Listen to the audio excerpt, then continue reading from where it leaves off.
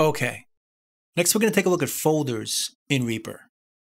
Now folders can be used for submixing or as a bus, kind of like a container for our tracks. Let me show you. We have our project here: kick, snare, hi-hat, and acoustic guitars. Let's make a folder for all these tracks. Make a new track down here. Now the order of the tracks really matter. We can't just make a folder down here. We have to put this track at the top. Then we go to the bottom right corner, right over here. It looks like a folder until we get closer. Then it turns into a plus. Just hit that. And all the rest of the tracks in our project move over a little bit to the right. You can see it over here. So all these tracks are in this folder. So for organization purposes, the folder can control the child tracks. These tracks are considered child tracks. So if we hit mute, all the tracks in the folder get muted. If we hit solo, it does the same thing. And we can also control the volume. So if we play the track now, all the tracks are routed through the folder track. And we can change the level of all of them together with the fader.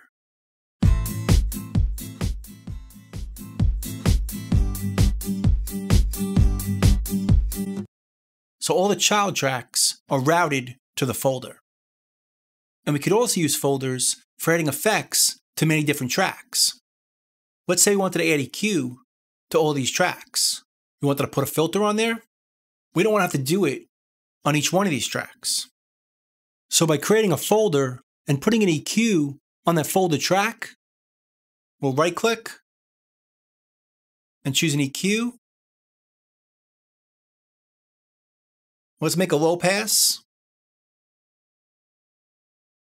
Adjust the bandwidth. And now we have a filter for all the tracks that are in the folder.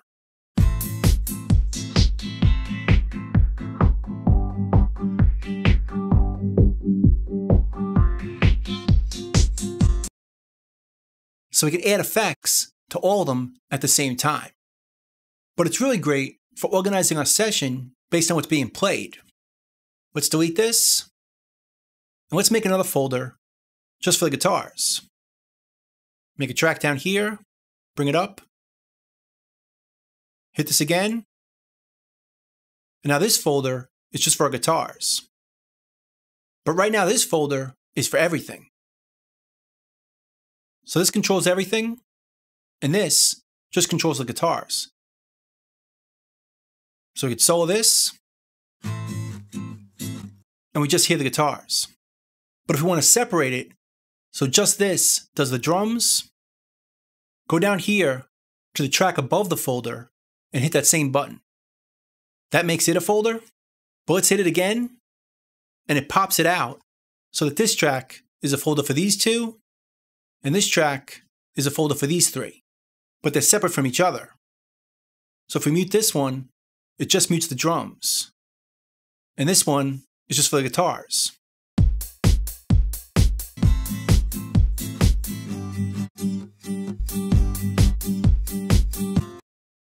But we can have folders within folders. So let's create another folder. Put this one on the top. Hit this button again. Now everything below it, from here down, is in this folder. So we have folders within folders. This controls everything. This controls the drums. And this controls the guitars. So folders can be within folders. And if we create two more tracks on the bottom here, right now, they're in this folder. But we could take them out by hitting this button right here, making this the last track in the folder. So if we click it, it pops these two out so they're no longer in this folder. So this is a great way of creating submixes for our tracks. Want to adjust the drums? Use this fader.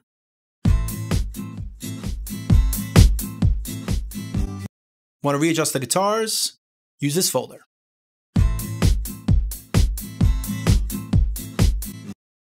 And readjust both, we can use this fader.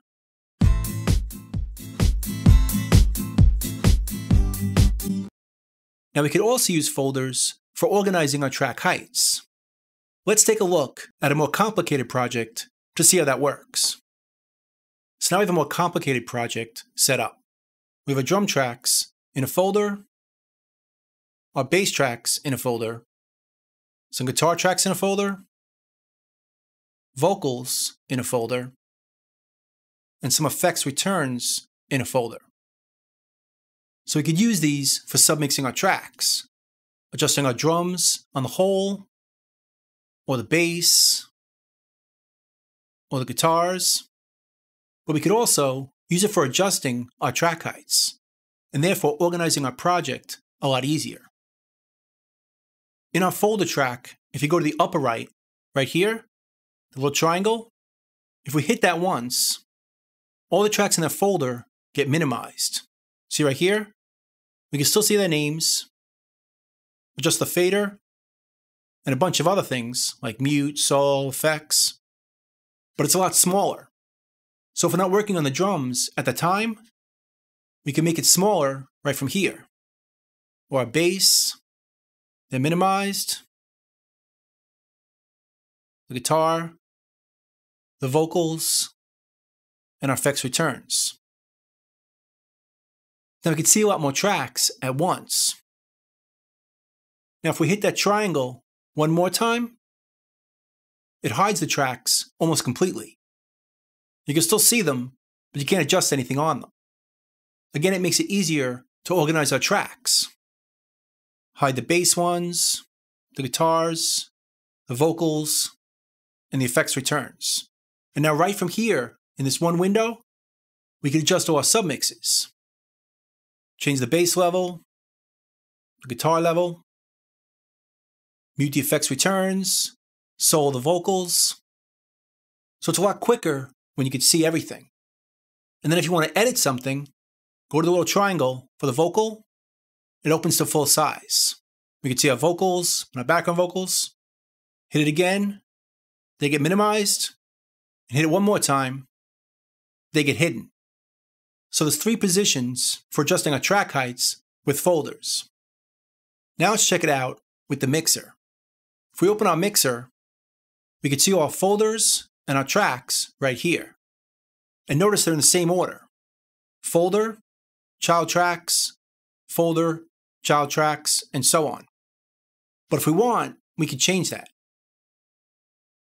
If we right-click over here, there's some options. We can hide our folders by choosing this option here, not to show the folders. And now we won't see our folders in the mixer, only in the track control panel.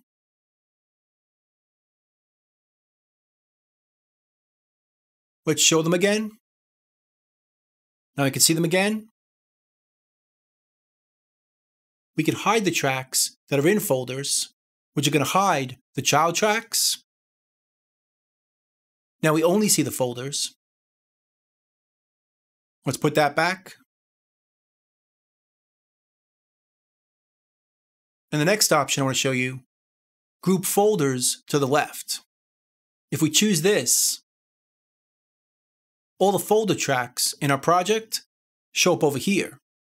So again, it's great for submixing.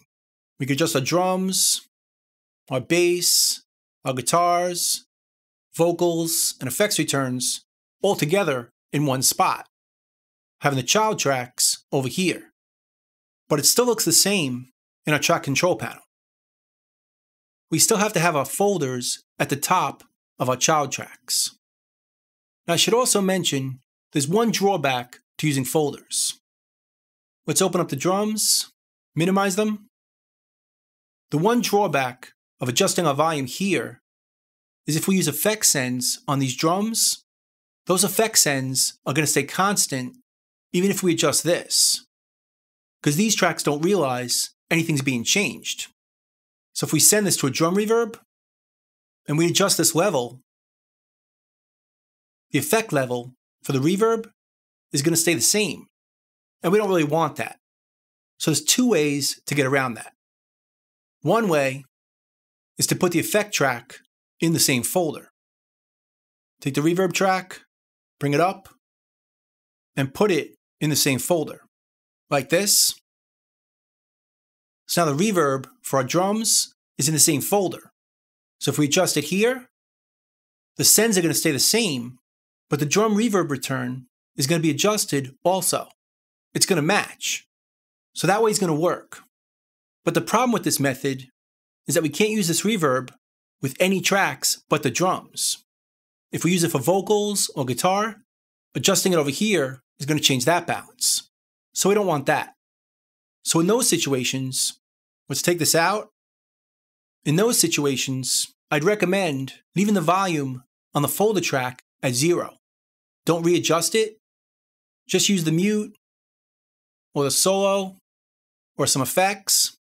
But if we want to adjust the level of our drums, just select them all, either as a temporary group or later, I'll show you how to create custom groups and adjust the overall volume of the drums right from here. They're all going to move together instead of doing it from here. Because if we adjust it here and our effect sends are post-fader, it's all going to be adjusted. So the drum reverb will match the drum level as we adjust this. Now there's one other thing I should mention. Let's go back to the first project. When using folder tracks, we can put audio, MIDI, or even video on the folder track, like this. Now the kick is on the child track and it's on the folder. But I don't recommend doing that, because this fader will now control the kick and the drums at the same time, which can be kind of confusing.